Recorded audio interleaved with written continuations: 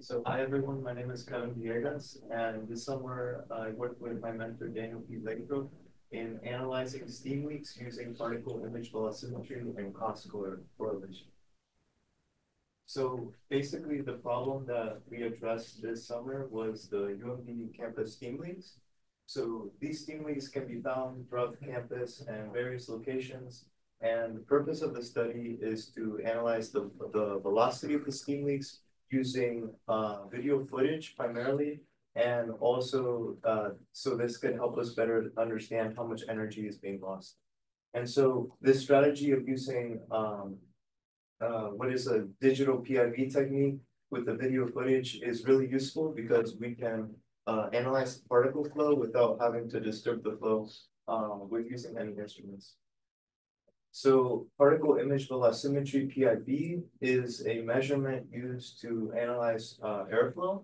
And so in a traditional PIV setup, like we have here, we have basically a flow that goes through like a wind tunnel, and there's a laser that shoots two consecutive shots, and there's a camera that takes two consecutive pictures separated by a certain amount of time. And so basically it's taken to post-processing to find the velocity. And so the displacement between the two images is found. And that combined with the size of the image and the difference in time between the two images will basically give us the velocity.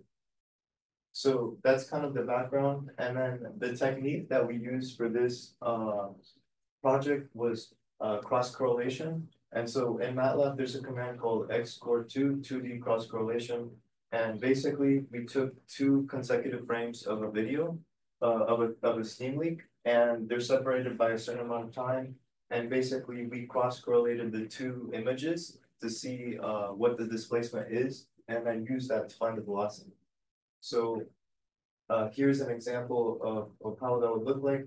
So we had to divide the image into subsections, and then basically perform a cross correlation in each square between the two images so that we could get a displacement value in each of the squares.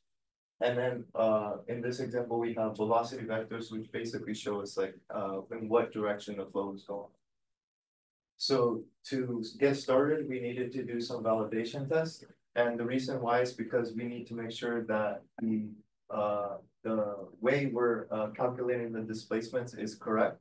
So we just put in a known displacement, and then we calculate what the detected displacement is. And if it's the same thing, then we know it's correct. So we tested it here with the validation, and it passed the test. So now we moved on to basically using two consecutive frames that are separated by 0.01 seconds apart. And so between the first image and the second image, the steam has like an upward movement. So we had to separate it into a grid of squares, because if we take the way xcore2 works, if we take just a cross correlation of the two images, the average would just be 0 because most of the things in the image are not moving. So we had to divide it into little squares and basically do it for each one of the squares. And so we have here 18 by 24 grids. And so after that, we basically calculate the displacement. The red squares are calculated to have no displacement, but the blue squares have an X and Y displacement change. So basically, we take that displacement and the image size of the little square, and then the time difference between the first and second image, and it gives us a velocity value for that square. Then we take all of the blue square velocity values and average them out. And so we get down here an average velocity of blue squares of 102.2573 in pixels per second. So that would be like our velocity for the steam.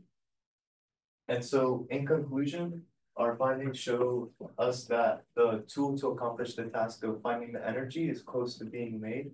And so once we have the average velocity between the two frames, what we can do is take a cross section of the cross correlation, use those two values to basically give us a path to define the energy output of the steam in watts. And so And to do that, we have to take the energy of each consecutive, between each consecutive pair of frames throughout the entire video. So for future investigation, we can perform these cross relations between other frames of the video. And so, and we can also find energy, and we can examine other videos of steam leaks around the Unity campus, primarily to see if maybe certain areas are more effective than others. And then in that, we can, if we do find notable differences, we can let maintenance workers know to basically make a priority list so that they know which leaks need the most attention beforehand, so they know what kind of steams they need to tackle. So first and foremostly, I want to thank my Lord and Savior Jesus Christ, who permitted me to be a part of the program and who helped me throughout the program. And I want to thank everyone in Trent, all my fellow students. I want to thank Daniel Serrano, Daniel Lathrop, my mentor, and also Professor Johan Larson, who helped me out to find the velocity of the steam. And so here are a few references, and that's all. Thank you.